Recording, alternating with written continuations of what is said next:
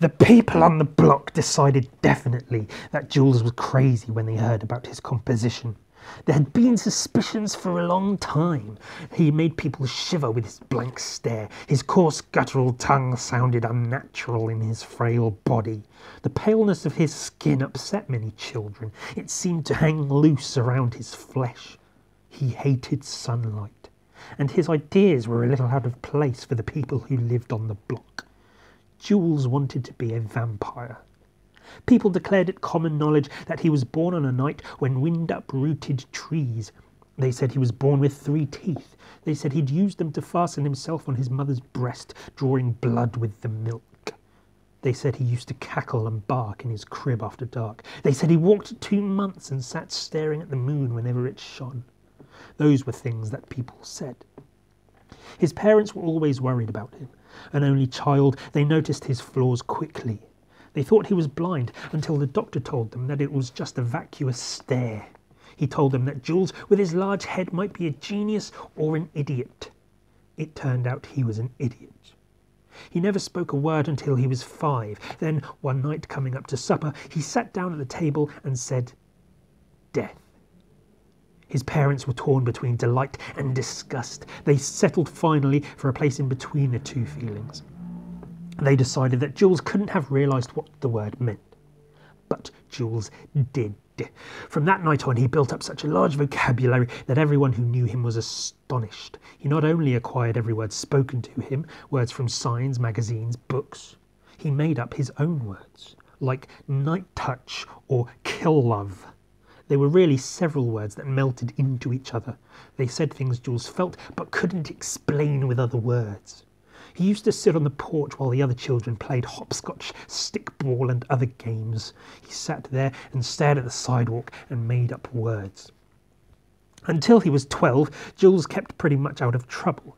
Of course, there was the time they found him undressing Olive Jones in an alley, and another time he was discovered dissecting a kitten on his bed. But there were many years in between. Those scandals were forgotten. In general, he went through childhood merely disgusting people. He went to school but never studied. He spent about 2 or 3 terms in each grade. The teachers all knew him by his first name. In some subjects, like reading and writing, he was almost brilliant. In others, he was hopeless. One Saturday when he was 12, Jules went to the movies. He saw Dracula. When the show was over, he walked, a throbbing nerve mass, through the little girl and boy ranks. He went home and locked himself in the bathroom for 2 hours. His parents pounded on the door and threatened, but he wouldn't come out. Finally, he unlocked the door and sat down at the supper table. He had a bandage on his thumb and a satisfied look on his face. The morning after, he went to the library. It was Sunday. He sat on the steps all day waiting for it to open. Finally, he went home. The next morning he came back instead of going to school. He found Dracula on the shelves. He couldn't borrow it because he wasn't a member, and to be a member he had to bring in one of his parents. So he stuck the book down his pants and left the library and never brought it back. He went to the park and sat down and read the book through. It was late evening before he finished. He stared at the beginning again. He started at the beginning again, reading as he ran from streetlight to streetlight all the way home. He didn't hear a word of the scolding he got for missing lunch and supper. He ate, went in his room and read the book to the finish. They asked him where he'd got the book. He said he'd found it. As the days passed, Jules read the story over and over. He never went to school. Late at night, when he had fallen into an exhausted slumber, his mother used to take the book into the living room and show it to her husband. One night they noticed that Jules had underlined certain sentences with dark, shaky pencil lines, like, "The lips were crimson with fresh blood, and the stream had trickled over her chin and stained the purity of her lawn death robe." Or, "When the blood began to spurt out, he took my hands in one of his, holding them tight, and with the other seized my neck and pressed my mouth to the wound." When his mother saw this, she threw the book down the garbage chute. In the next morning, when Jules found the book missing, he screamed and twisted his mother's arm until she told him where the book was. Then he ran down to the cellar and dug in the piles of garbage until he found the book. Coffee grounds and egg yolk on his hands and wrists. He went to the park and read it again. For a month he read the book avidly. Then he knew it so well he threw it away and just thought about it. Absence notes were coming from school. His mother yelled. Jules decided to go back for a while. He wanted to write a composition. One day he wrote it in class. When everyone was finished writing, the teacher asked if anyone wanted to read their composition to the class. Jules raised his hand. The teacher was surprised, but she felt charity. She wanted to encourage him. She drew in her tiny jab of a chin and smiled. "All right," she said. "Pay attention, children. Jules is going to read us his composition." Jules stood up. He was excited. The paper shook in his hands. "My Ambition" by... "Come to the front of the class, Jules, dear." Jules went to the front of the class. The teacher smiled lovingly. Jules started again. "My Ambition" by Jules Dracula. The smile sagged. "When I grow up, I want to be a vampire." The teacher's smiling lips jerked down and out. Her eyes popped wide. "I want to live forever and get even with everybody and make the girls vampires. I want to smell of death." "Jules, I want to have foul breath that stinks of dead earth and crypts and sweet coffins." The teacher shuddered. Her hands twitched on her green blotter. She couldn't believe her ears. She looked at the children. They were gaping. Some of them were giggling, but not the girls. "I want to be all cold and have rotten flesh with stolen blood in the veins. That will..." The teacher cleared her throat mightily. "That will be all, Jules," she said. Jules talked louder and desperately. "I want to sink my terrible white teeth in my victims' necks. I want them to..." "Jules!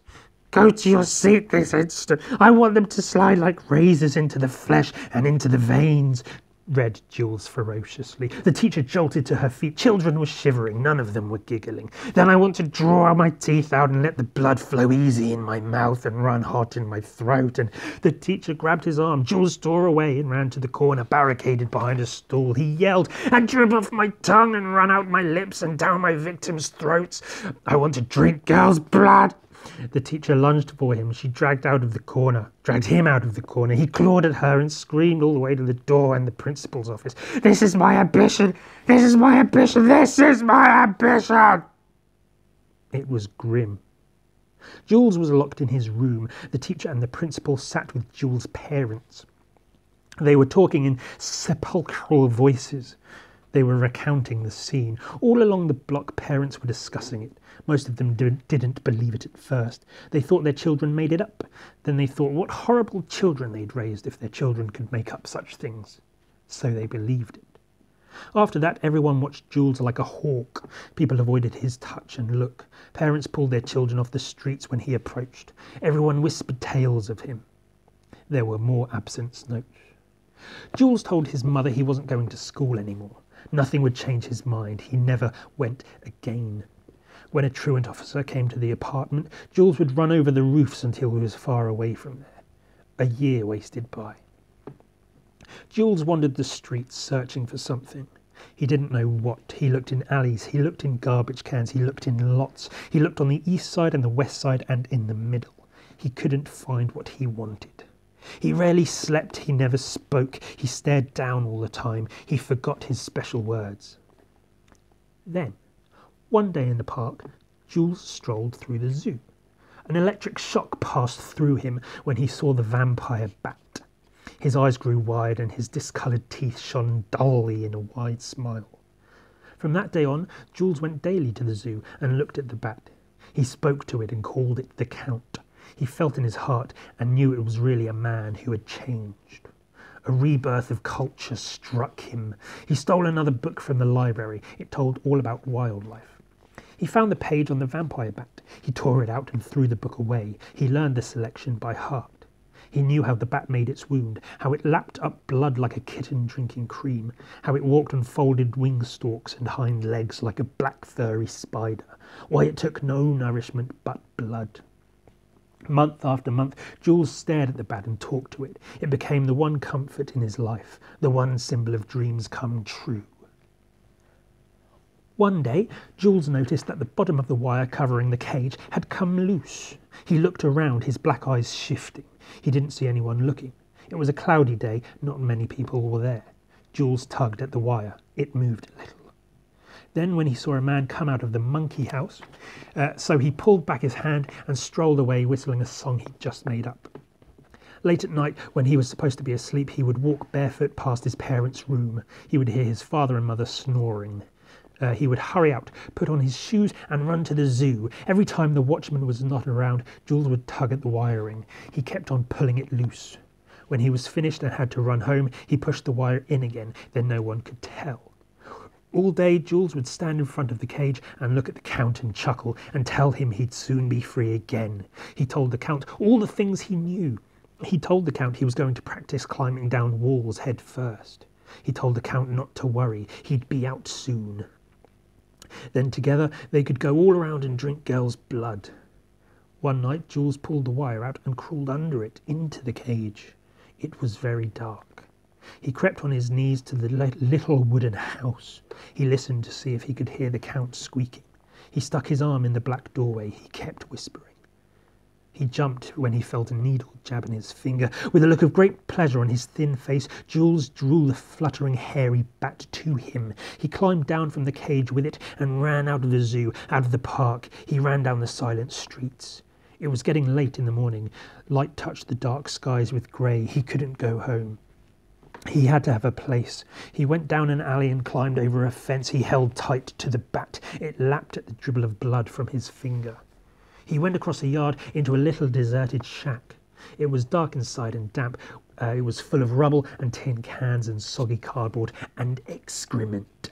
Jules made sure there was no way the bat could escape. Then he pulled the door tight and put a stick through the metal loop. He felt his heart beating hard and his limbs trembling. He let go of the bat. It flew to a dark corner and hung on the wood. Jules feverishly tore off his shirt. His lips shook. He smiled a crazy smile.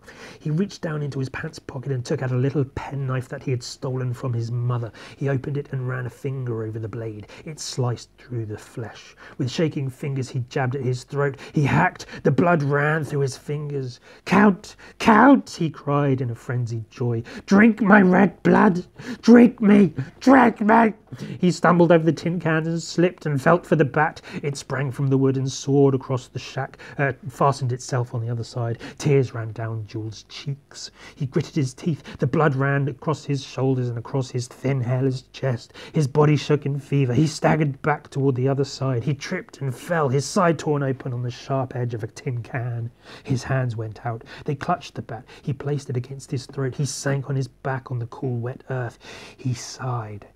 He started to moan and clutch at his chest. His stomach heaved. The black bat on his neck silently lapped his blood.